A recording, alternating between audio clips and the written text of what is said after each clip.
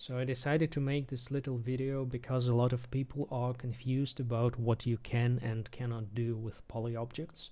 So I made this very simple map, which is just 2 rooms.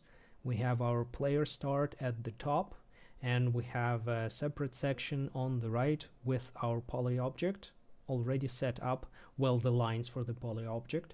Here we have our polyobject start spot. The angle is 1, which is the index of our polyobject. Here we have the anchor, which also has the angle of 1. Here we have our polyobject start line with polyobject number 1, which is needed to make the whole thing work.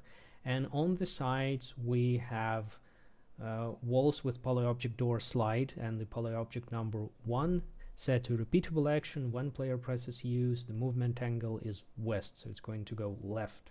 The distance is 60, the length of the lines is 64, so it's going to slide left and stick out of the wall a little bit. Now, how to make the whole thing work? A lot of people will use what was used in Hexen, the void polyobject. So we can delete this sector and we create a void space. The lines around this void space, which I already textured, are single-sided impassable lines, and there is nothing inside them. And this is the traditional polyobject, which will be infinitely tall. Let's go test it. Here is our traditional polyobject, a sliding door, infinitely tall, and obviously it blocks movement and sight. But this is not the only way. Control Z, now we have a sector again, and we are going to try something different.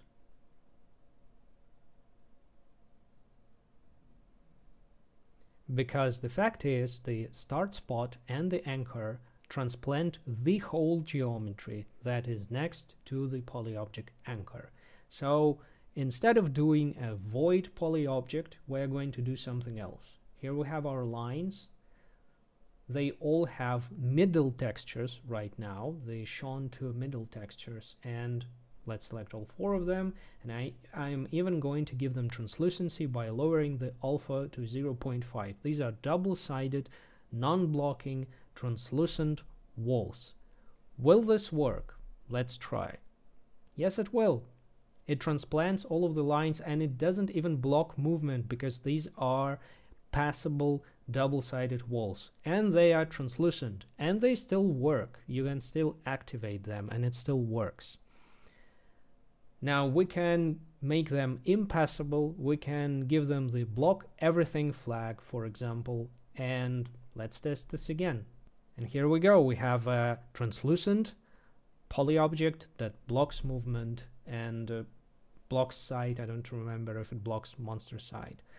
But this is not all we can do.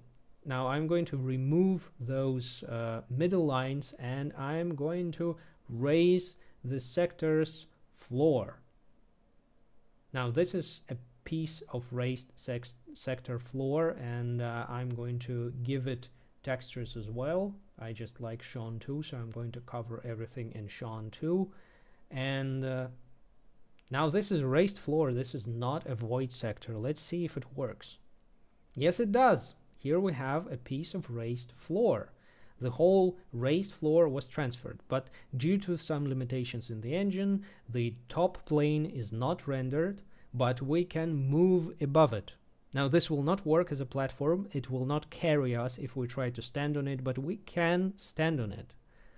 So again, all of the geometry is transplanted. Now I'm going to do something else. I'm going to lower the ceiling, texture it the same way, and now I'm going to add a little window in it. So I am adding another line into it, attaching it like this.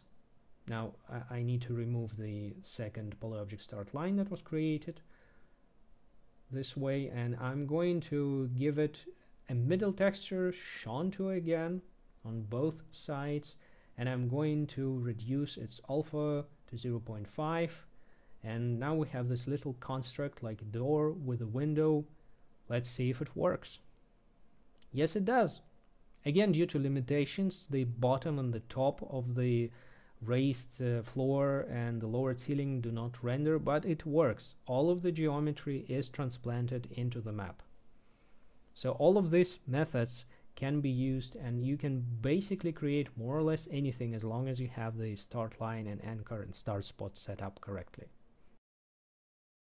That's not all, however. When I say that all of the geometry is transplanted, I mean all of the geometry.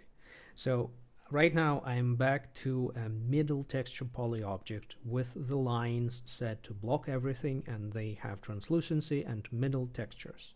Now I'm going to do a little bit of an experiment here to demonstrate something very important. I'm going to take the control sector with the poly object and I'm going to raise it. So it's going to extend from 128 to 256 instead of 0 and 128, which is the height of the main room. And now I'm going to run the game and test and see what happens. Because something very important happens here. The poly object is invisible. It's still there, it's still blocking, but it's invisible. And something else important, I'm going to spawn a non-solid object. In this case, I'm going to spawn a shotgun guy corpse. And when I open the door, it suddenly jumps up to the ceiling and then drops down when it closes, and it happens again when the poly object closes. This happens because the whole geometry is transplanted, and we see the vertical collision happening here.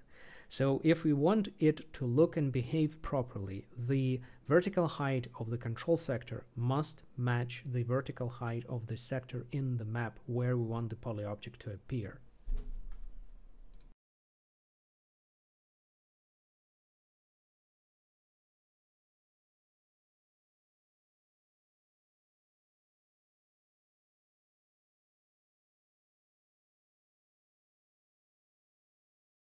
The final point I want to make very clear is that the poly object structure is defined by which lines are connected to the start line. In this example, I am doing a sliding door that consists of vertical beams. So I make a bunch of sectors that will represent beams, and then I delete them to make void beams. Now I'm drawing extra lines so that these beams are connected with these lines to the start line, and I delete the extra start lines that were created this way. Now I have a beam door, and just doing a little bit of decoration, creating a place that it will slide into, and we have a sliding door that consists of beams. These are proper beams that have geometry, they have collision, etc., etc., and they work as a door. They are a part of that poly object.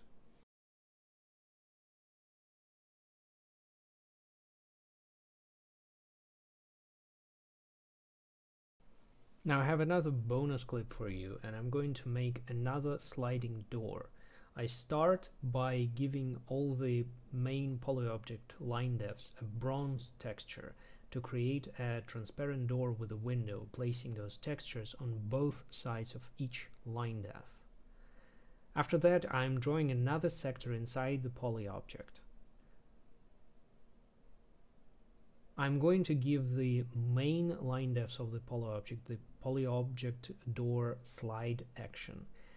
Now with the inner sector, I'm going to give one of the sides a shone texture and make it translucent. And the other line def, I'm going to set the line mirror action on it and remove the double-sided flag, because mirrors cannot exist on double-sided line defs. And it looks like this shouldn't work, right? Now don't forget to give the mirror line def a texture, even though it's not going to be used, but it has to be there. And let's test it in the game, and we get a door that has a mirror on one side and is translucent on the other, which seems like it shouldn't work, but it does. Unfortunately, it doesn't work very well on rotating doors because it has some issues, but on sliding doors it just works.